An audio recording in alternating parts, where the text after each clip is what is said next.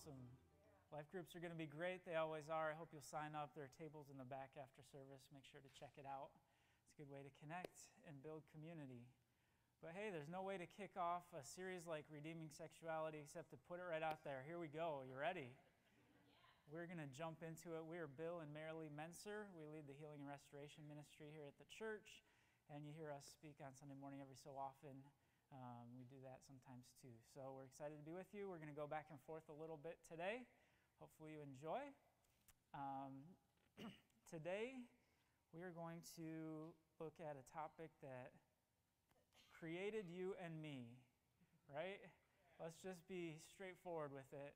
We all came from a sexual union. So we're here because of it. Our world has a lot to say about this topic. Whether you're talking television, billboards, magazines, Facebook, whatever media you are taking in is sending messages about sexuality, and we want to spend some time today talking about what God's Word says about that. And we've got a couple of art projects as illustrations. Yes, art projects. Can you believe it? It should be fun, and then we'll go back and forth a little bit, just digging into God's Word and seeing what it says about this topic. All right, so let's do it. Okay. Yes, thank you. All right, art project number 1.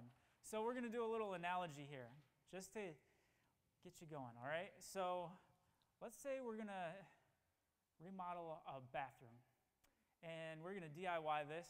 We've gone to the Home Depot or Lowe's, but we did not go to YouTube to see how people do it when they do it right.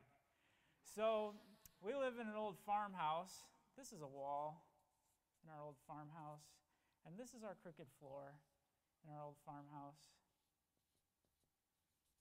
And you've got your tiles, put some adhesive down on the wall, and you get ready to set that first tile, and you just kind of get real close to it, right?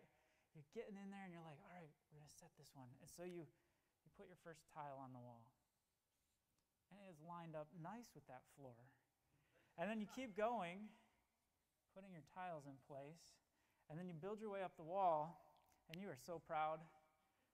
I've done this, I'll admit it. I've done this kind of thing. Not this exact one, but I've done other DIY mistakes. And you get up the wall, and then you kind of step back and look at what you've done, and you're like, oh my goodness. Why did I not hire a professional or do my homework? When I was right here looking at this, it looked so straight, but when I built my whole wall based on that crooked starting point, I ended up with a mess.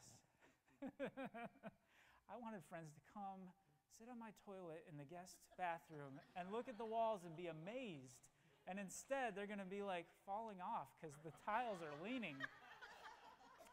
So that's what this world does. If you get in with the world's view of sexuality, you have a crooked starting point. That's really good. We have an enemy of our faith, and he twists what God created.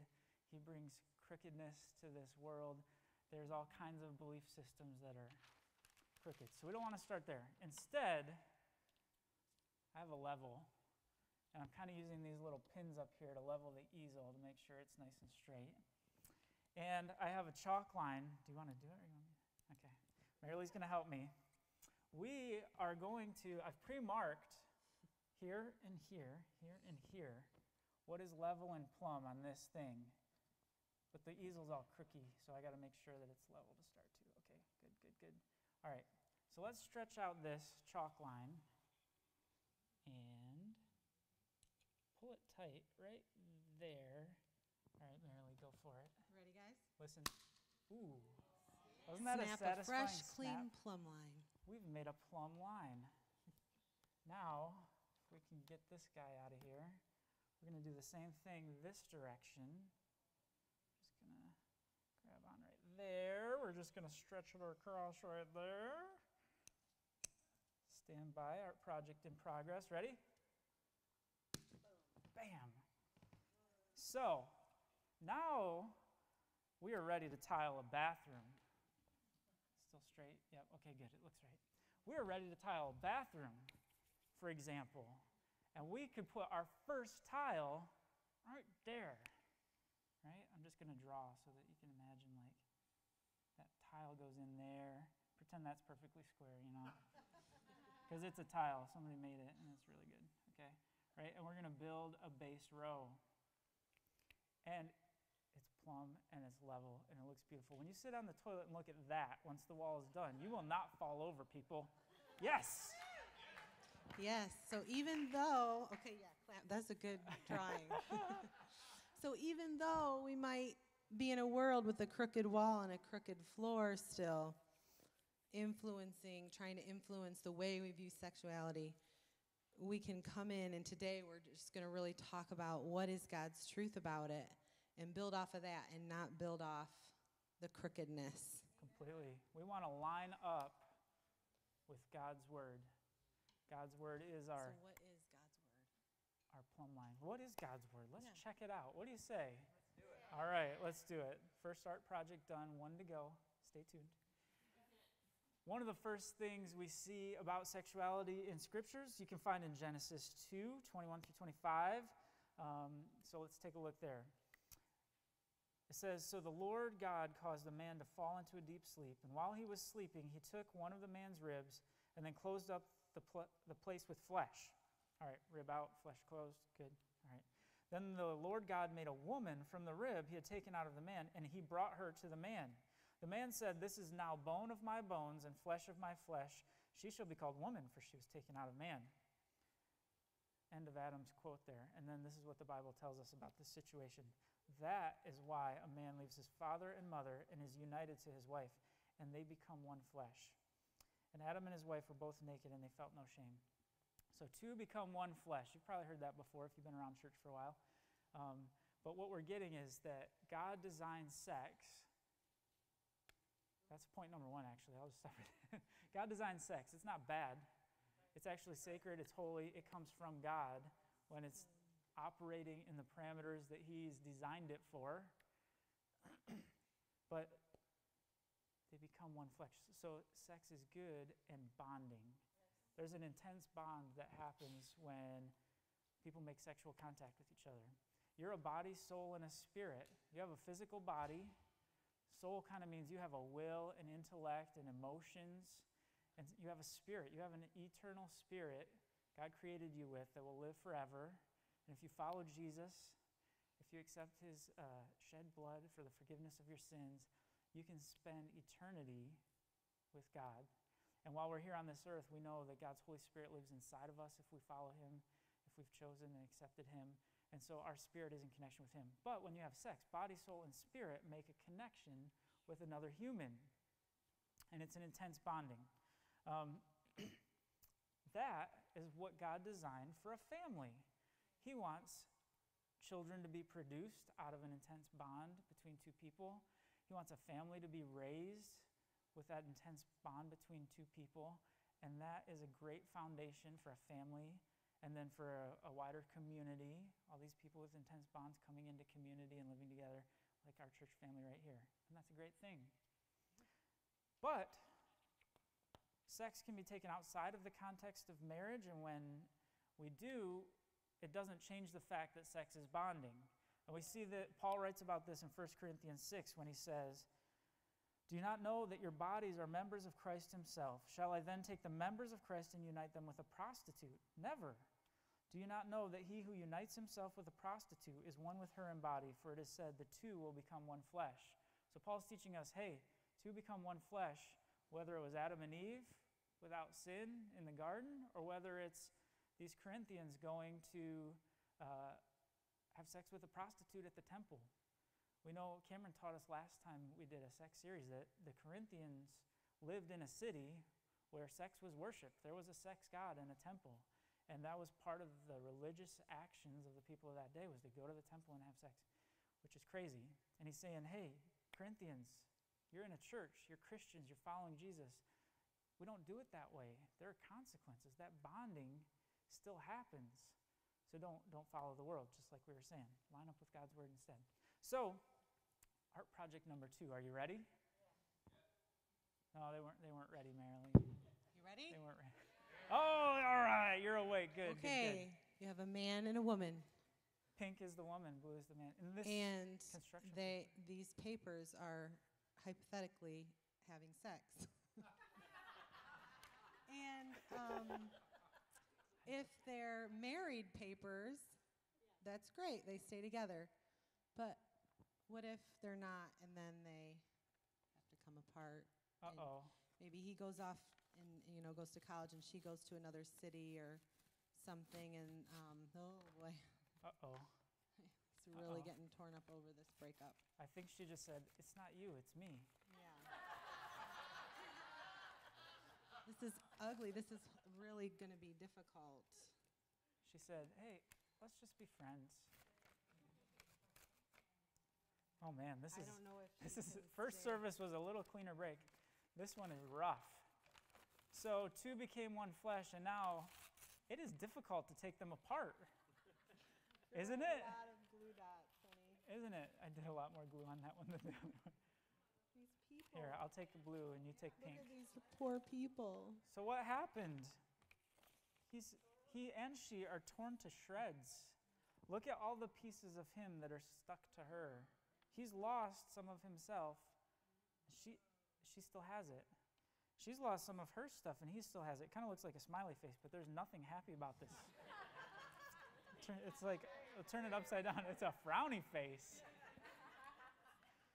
So the point is that intense bond, taken out of the context God designed it for, can do a lot of damage. Yeah, and then the world wants to say that that's just fine and normal, right?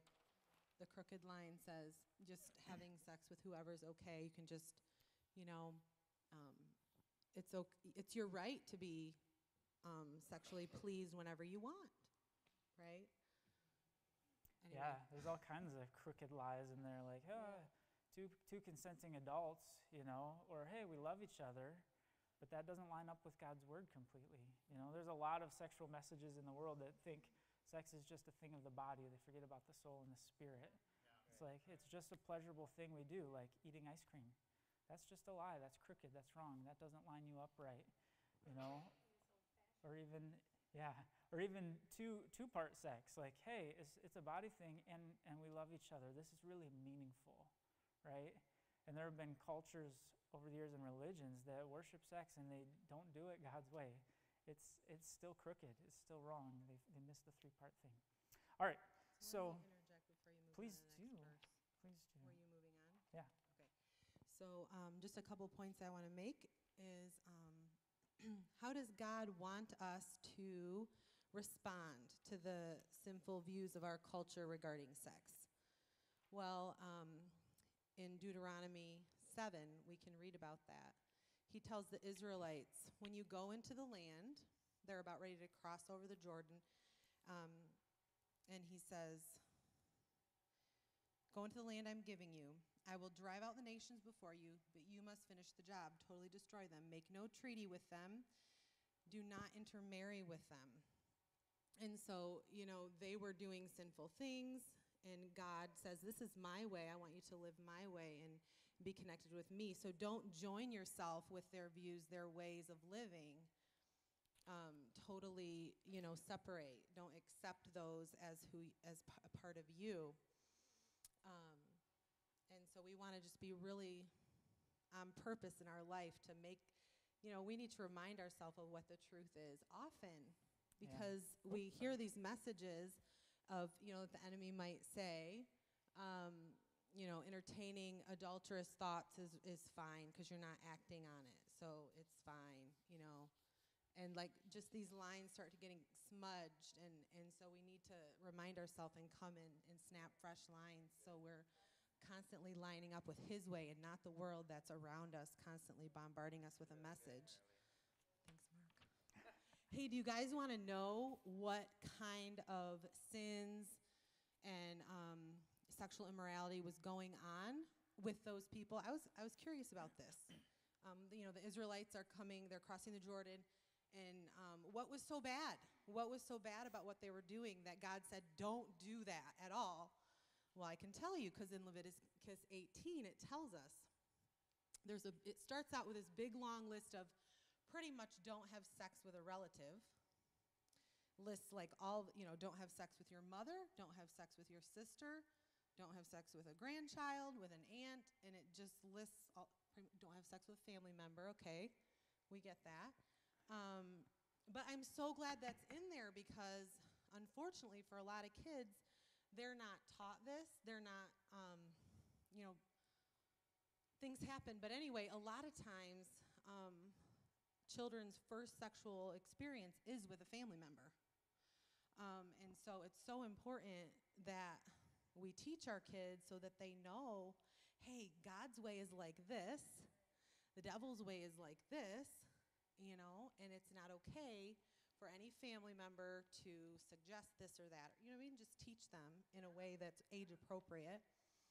But they're innocent. They don't know. If someone comes and says, hey, let me see or let me show you they're just going to think, oh, okay, whatever. Just as the same as him bringing in a dog to show you. Okay, let me see the puppy. You know what I mean? So I don't know why I'm saying that. Somebody must need to hear it. It's just important to be very clear about what God's way is. The list continues. Don't have sex with your neighbor's wife. Don't have sex with a man as one does with a woman. Homosexuality. Cameron's actually going to talk about that next week. I'm looking forward to hearing what he has to say on that. Don't have sex with an animal. Okay, so all these things were happening, normal things. And so God says, don't pollute yourself, Israelites, in any of these ways. This is how the nations became polluted, the ones that I'm driving out of the land before you. So I love to know what not to do, right? It's so refreshing to know, okay, this is sin. This is clear. Okay, now I know what to do. Thanks, God. All right, so one more. That's terrific, isn't it? It's a perfect model. The Corinthians should have been reading their Old Testament, right? Like what was going on all around them was these, the worship of the sex goddess and whatever. And it's like, that's polluted. Don't intermarry with that. Don't intermarry your mind and your belief system with that, what's going on around you. Okay, so since there is so much sexual immorality around us in our culture and our world, what does God say to do? In 1 Corinthians 7, 1 through 9, I'm not going to read the whole passage, but you can later. Do you want to cue all those verses? Yeah. This is your homework, guys. If we are piquing your interest on this topic and you want to study more and get yourself prepared for this month series, read these scriptures. They are so good. We have so much material that we can't cover today. We're just picking a few things. But I encourage you to continue study on your own. So God says, since there is so much immorality, here we go. Ready? Each man should have his own wife, and each woman her own husband. And they should fulfill their marriage vows. It's their duty. Now, this passage is also talking all about unless you have the gift of celibacy, where you can remain unmarried and, fully serving God, and that's going, well, that's what you're called to. That's a different case. But if you have the desire, then you should have a husband, have a wife, and fulfill your marriage vows.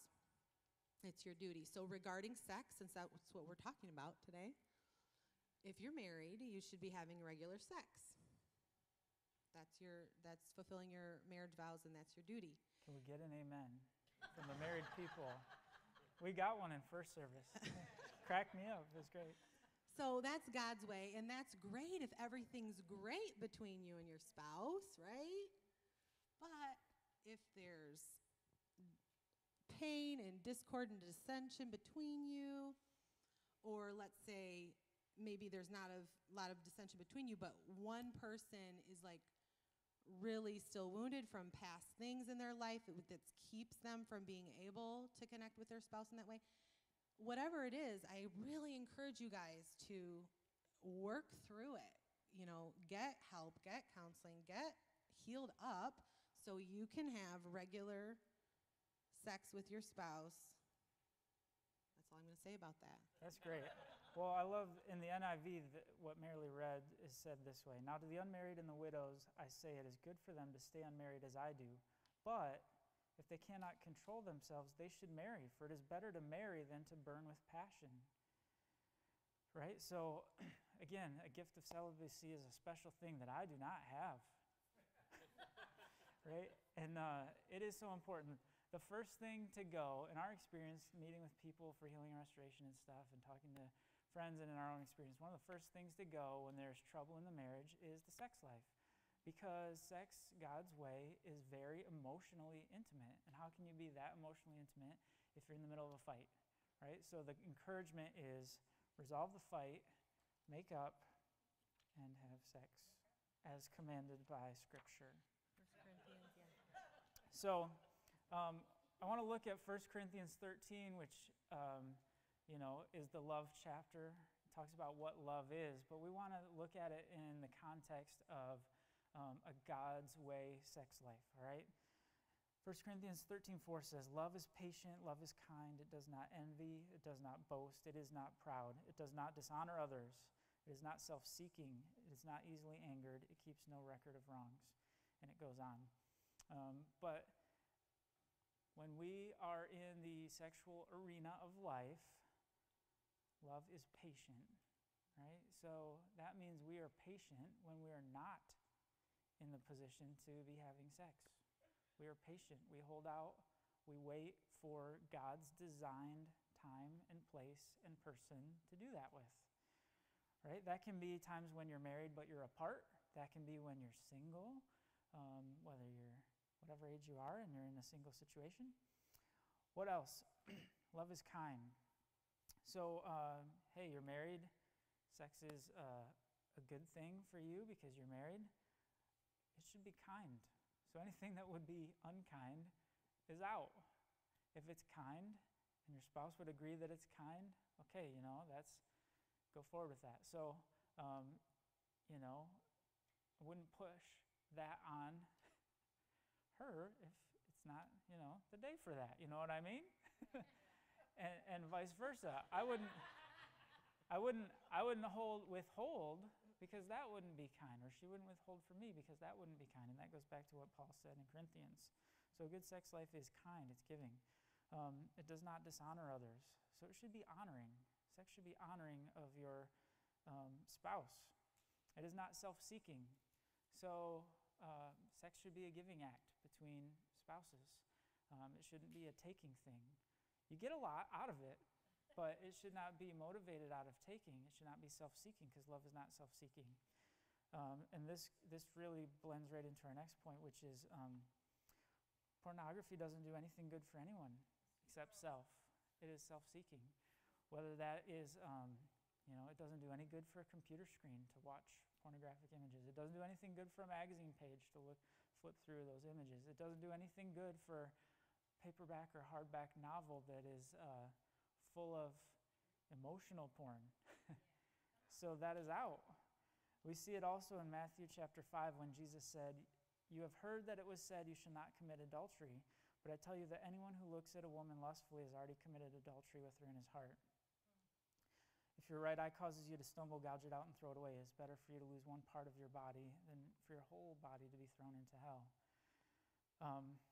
I'm not asking you to literally gouge out your eyes, but I think the point is take it seriously, We need to take it seriously. In our world, the crooked farmhouse view is very much the opposite of that.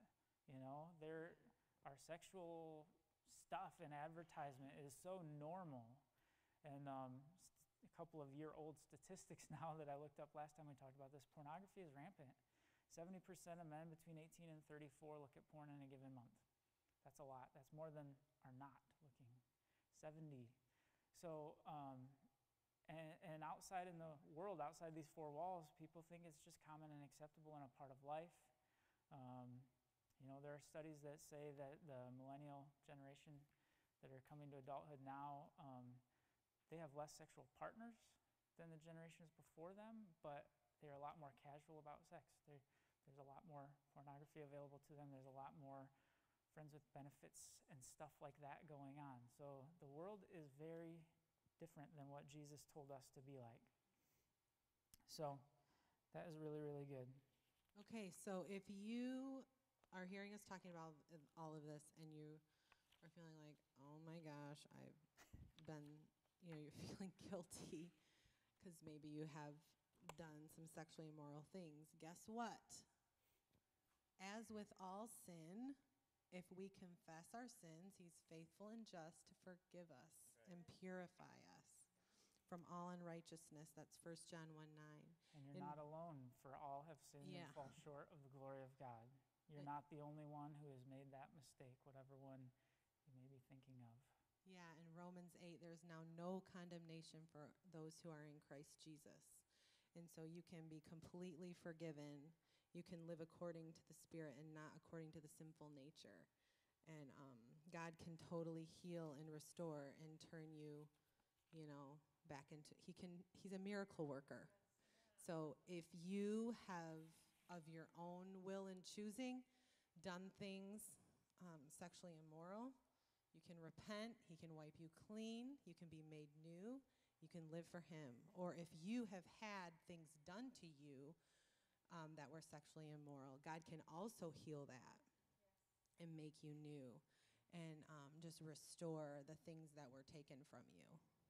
He's a miracle worker. It's not hard for him to make beauty out of ashes.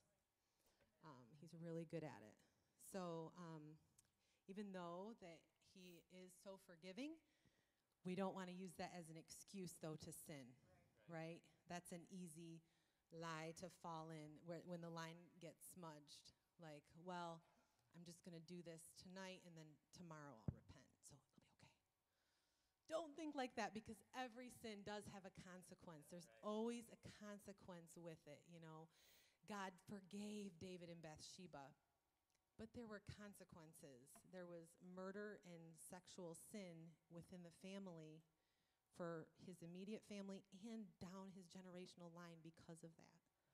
But he did heal them. He did restore. They did have Solomon, and it was great. But I don't think David, if he had it to do over again, I don't think he would have done it, because there was still so many consequences, So let's not go on sinning because of grace. All right, one more. Okay, so a lot of times, sexual immorality is a battle in the mind, right? Maybe you're not actually doing something to someone or receiving something from someone, but it's in your mind, there's thoughts. Colossians 3 talks about that. Since you've been raised with Christ, set your minds and set your hearts, set them on things above, not on earthly things. For you died, your life is now hidden with Christ in God, and put to death whatever belongs to your earthly nature. And then it lists sexual immorality, impurity, lust, evil desires, and greed. And so we need to get really good at this, okay? Because we all have a sinful nature that we want to put to death and continue just being alive in Christ. So we can take every thought captive and say, hey, is this thought God or not? And just having a thought isn't sin, but acting on it or entertaining it, leaning into that thought is. But if you just have a thought, that doesn't mean it's a sin. You can reject that. You can renounce that. And just because a thought pops into your head, especially young people, know that doesn't mean it's yours. Because the enemy can talk to you in first person and say, I wonder what it would be like to do such and such with so-and-so. And then you're like, oh my gosh, I'm a pervert or whatever, thinking that, Well, the enemy wants to tell us things. And so you can recognize that and say, wait, no, I say no to you, spirit of lust. I'm not agreeing with you. That's not my thought. That's not who I am. That's not my identity. I reject the spirit of lust, or I reject the evil one, and Jesus, fill me with your truth. And you can fill your mind with what the truth is. Do you want to say a point? Go ahead. You want me to? Okay. So then this one I want to touch on, because the enemy loves to do this, and it makes me so upset. I got emotional in first service and started tearing up, because he loves it when we sin. He loves it because he can just then heap shame on you. And guess what happens when you have shame heaped on you? You feel depressed. You shrink back from who you are in Christ. You get the stamp of disqualified over your life, over your ministries, over yourself as a person, as a husband, as a father, as a mother, as a, he wants you to shrink back and not be the person you're called to be. And so I have a passion against shame because, if you feel that, know that's from the enemy and not from God. Conviction is from God, and that leads us to repentance. And we're still going to feel sorry for those sins, but there's going to be a measure of hopefulness along with it and drawing us towards. So that's the difference. So be the people you're called to be. Don't agree with shame and let shame keep you in the corner anymore. All right. You can recognize shame because shame encourages you to hide. We see it in the garden when Adam and Eve ate the fruit, and all of a sudden they're like, oh my gosh, we're naked, and they felt shame, it says, and then they start making clothes to cover up what didn't need covered up before. And so if you have sinned and you feel convicted, you'll find yourself going toward Jesus. For like what 1 John 1:9 said that Marilee read, I'm going to confess my sin because he's faithful and just to forgive. He's going to give me a clean slate. This is going to be good. You're going toward God. Shame is going the other direction. It's like, oh my gosh, I screwed up. I'm screwed up. Oh my gosh, I need to hide. Oh, now all of a sudden you're putting distance between yourself and God, or between yourself and others. That's what shame looks like. We want to avoid that. Any other points before we close? Sure, if you're going to ask. I think what Marilee said is really, really good about a thought from the enemy that comes and says, I'd really like to blah, blah, blah, and recognizing and rejecting that. And there's kind of this point of ownership where it turns from a temptation to a sin, where it's like, if you agree is when it becomes a sin, right? Like, let's just be straight about it. I'm out on the street. A lady walks by. We live near the college campus. She's not wearing a lot of stuff. And if the thought goes, oh, I wonder, blah, blah, blah, I have that moment where I can go, no. That's not me. I'm not doing that. I want to line up. I haven't sinned. But as soon as I go, yeah, well, let's look a little bit. You know what I mean? All of a sudden I've said yes to a thought put there by the enemy. And then over time, something really sad that can happen is if you've said yes, then all of a sudden there's legal ground in your life for the enemy to torment you with shame and other things. All of a sudden, you could start to believe that is part of your identity, that I am fill in the blank, unforgivable, I am screwed up, I am a pervert, I am, I have is an ownership word. I have a pornography addiction, or I have a fantasy life, or I have these thoughts or whatever. And I just encourage you to reject that, break agreement with it, say no, and confess it, repent. God will forgive you, and you can move forward and don't own it in the future. Yeah. Awesome. Let's wrap it. All right. Well, I want you guys to stand up. We're going to close. I just want to pray a blessing over you. I want to give you an opportunity to repent right now while we're talking about it, if there's anything that you've done. So just open your hands, open your hearts, and receive. I just want to bless you. I just bless these words that you heard today to just go into your heart and really create that level and that plumb line to build your life and make choices that honor God and live life God's way. Because the best life you can possibly have is one that is lived in accordance with how He says to live. So I just bless you with an amazing life because you line up with His commands. I bless you to grow in self-control if you are struggling with sexual immorality. And I bless you to pursue righteousness, faith, and love, and peace, and turn your back on sexual immorality. Yeah, God, I just thank you. And I just pray blessing over anyone who's been sinned against, anyone who looked like the shattered paper when we ripped the two pieces of construction paper apart. God, I just thank you that you are healer, and you've probably already done a lot of healing, but we just say more, Lord, more healing, more restoration, so important. And thank you that you care about us. You care what's happened to us, and you can make us new, and you're doing that. So I pray today you would do that even more in these people's lives. Thank you, Father. And just heal from the pain of sexual sin. Thank you, Jesus. Yeah. And let's just pray a prayer of repentance if there's anything that, that we've engaged with that's sexually immoral.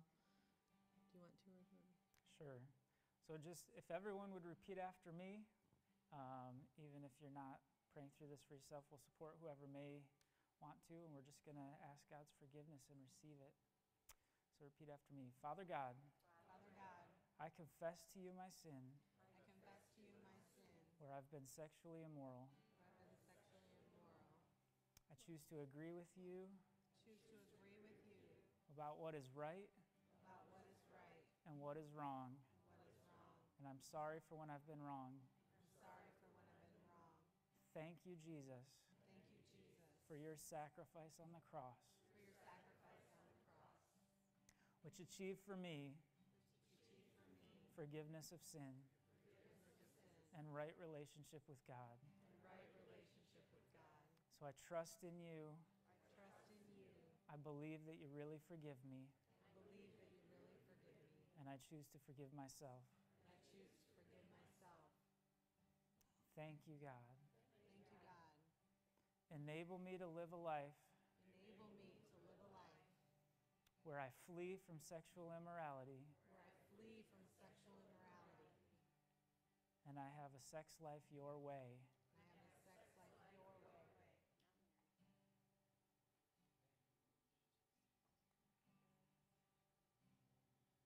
God, I pray you'd protect my thought life. Help me to take every thought captive. And kick out those that are not from you. In Jesus' name.